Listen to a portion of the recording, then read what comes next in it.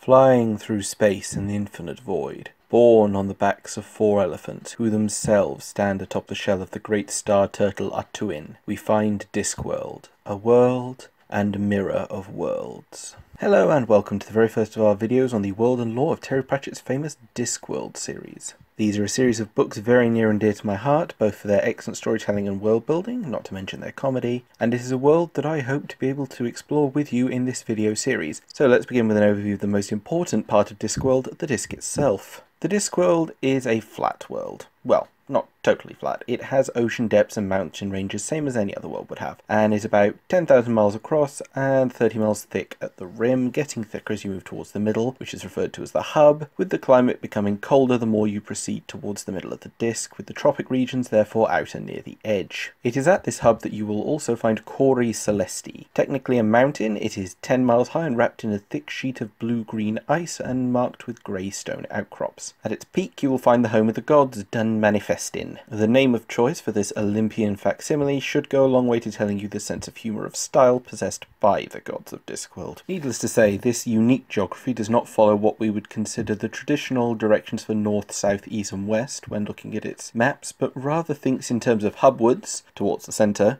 rimwards, towards the edge of the disk, turnwise, along the direction of the disk's spin, and widdershins, counter-turnwise. Despite being a mobile orbital body, the disk does still have a sun and moon, achieved relatively easily in the case of the moon, simply being a large asteroid in orbit, but the sun itself is a more unusual case, as it is a microstar in a stable and travelling orbit around the world and the turtle itself. Due to the rotation of the disk and the smaller size of the sun, the effect this gives the Discworld is a full spin cycle that takes 800 days, where each year contains 2 of every season, and a calendar of 8 days in a week, 26 months, which are often seen in portions of 13, referred to as common years, marking the end of one of the set of 4 seasons. Hopefully we'll be able to go into more depth on this in the future, but I wanted to bring it up here to highlight the effects that are brought on by the geography of the disk itself, being somewhat different to our own. Back on the matter of the sun itself, many people familiar with the fundamentals of astrophysics might consider the way that it operates to be unlikely, if not downright impossible. But this all comes down to the fact that the universe in which the disk exists is not like ours. As it has been put in the Science of Discworld series of books,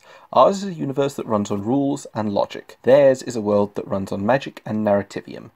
The enigmatic force known as narrativium is perhaps the core driving principle behind everything in Discworld, an element present in all things but lacking any kind of physical presence in the world itself. It is responsible and part of the core driving phenomenon of narrative causality and stories. The sun orbits the world because it should, because that is the story that people tell themselves. Events will follow common narrative paths if they stray too close to them, like leaves falling into a stream. An oft-given example in the series is that when a quest claims the life of 2 brothers, it is impossible for the 3rd brother to fail. A 1,000,000 to 1 chance will always work, no matter how unlikely, because really that's the way the world should work, following the narrativium that is generated by all living beings who tell stories and, most importantly, believe. Because, according to Death in the novel Hogfather, without belief the sun would not even rise. A mere flaming ball of gas would illuminate the sky. Being a world of magic, Discworld is also home to far more than just humans as its sentient species population, being home to over a half-dozen species of human-level intelligence or higher, as well as intelligent examples of many species found on our Earth, largely in the form of various corvid birds and rodents that live in areas of high magical background potential, as well as a species of tree, the sapient pearwood, which is intelligent enough to go for walks, and should you make travel accessories out of it, will be able to follow you on their own without actually needing to be carried anywhere. Of the species mentioned to have what could be considered cultures, we have humans,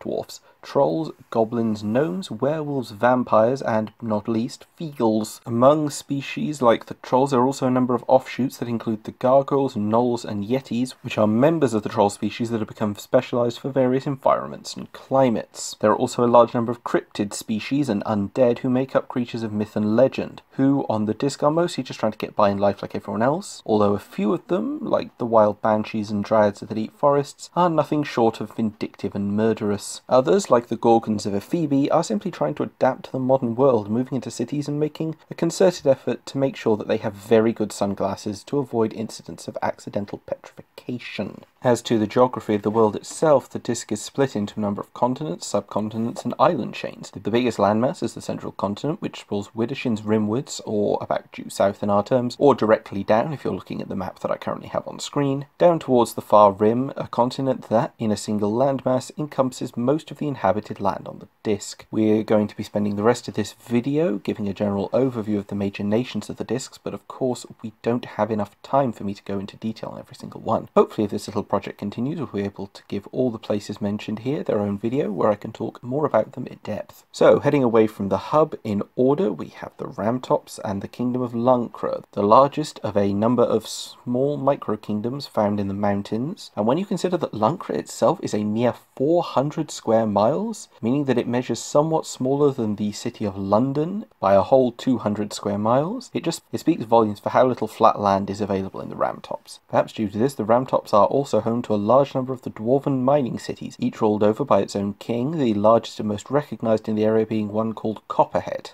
Although in addition to these more traditional settlements, there are, among the mountain peaks, a large number of monasteries for just about every form of enlightenment that one could imagine, including the rather important Order of Wen, the Brotherhood of the History Monks of Time. Moving on from here, we have three possible directions to take. Towards the rim ocean lies the Octarine grass country, the chalklands and the rain-soaked nation of Lamidos, a land we know little of, save for its love of druids, stone circles, and having so much rain that rainwater has somehow managed to become the major export. In the opposite direction lies a section of the world we know so much more about, Uberwald.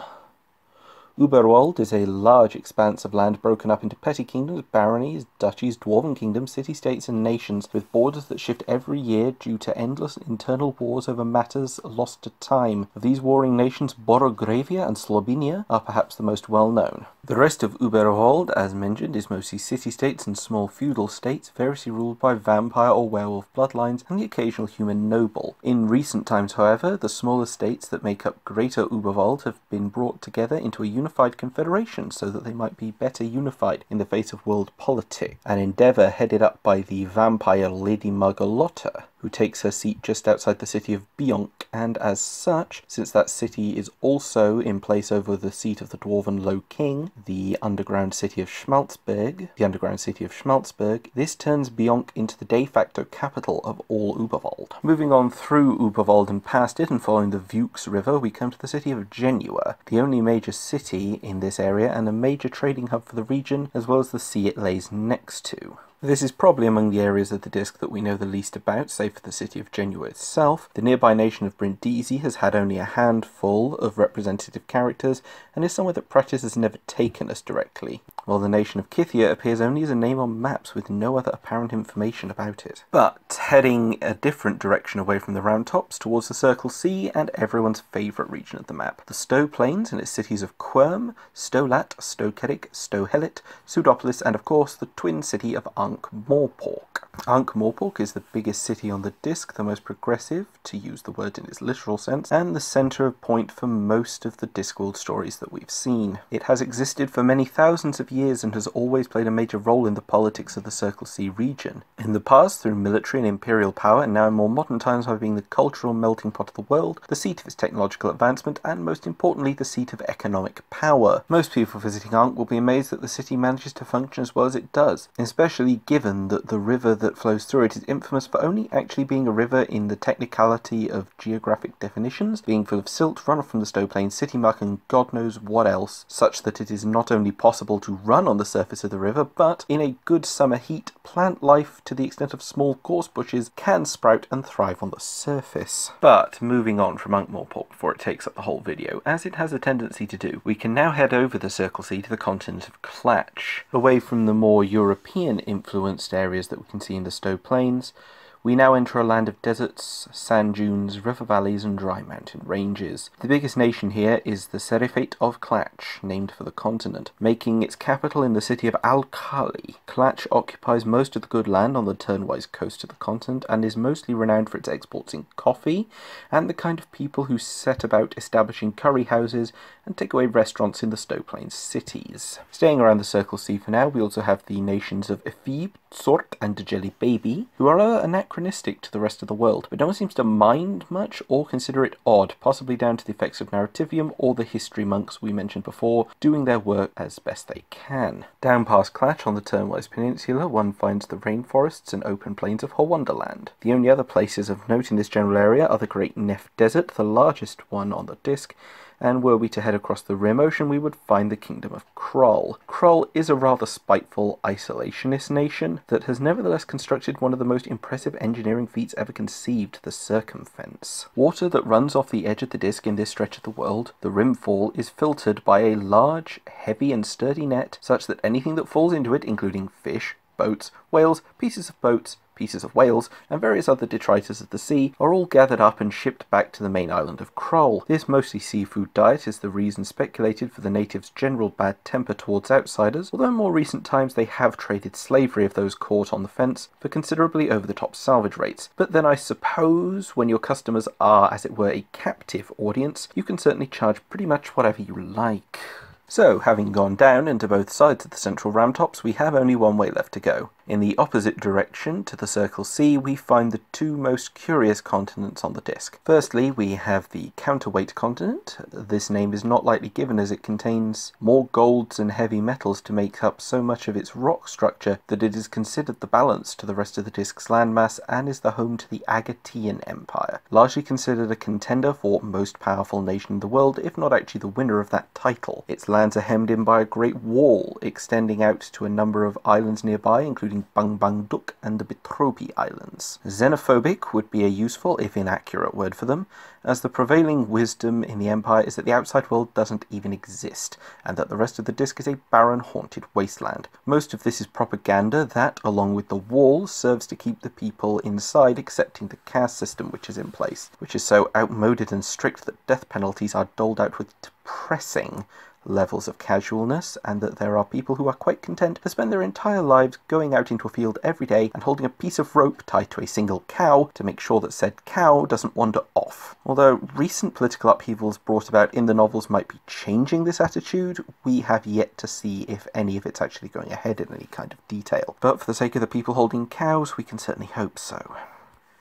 Lastly, we bring ourselves, fittingly enough, to the last continent, XXXX, or rather 4X. 4X is not Australia. It is merely an arid land filled with kangaroos, colourful birds, dropping bears, sheep, cities on the coastlines with good wine, good beer, a love of opera and a tribal culture who excel in forage and ochre painting. Not even remotely Australia, so there is no significance to the fact that it was added to the disc after the rest of it was finished by a creator who specialises in following behind other creators and adding one last continent to their work, usually adding his personal favourite of animals, the kangaroo. And with this we come to the end of our brief rundown of the people, geography, physics and nations to be found on Terry Pratchett's Discworld. I appreciate that I've had to be very vague in some places, so if there is any point that you have seen me cover in this first video that you would like me to prioritise on in future expansions in videos of their own, leave a comment below, like and subscribe if you just want to generally see more. But for now, I have been Albion, and I bid you farewell. Until next time.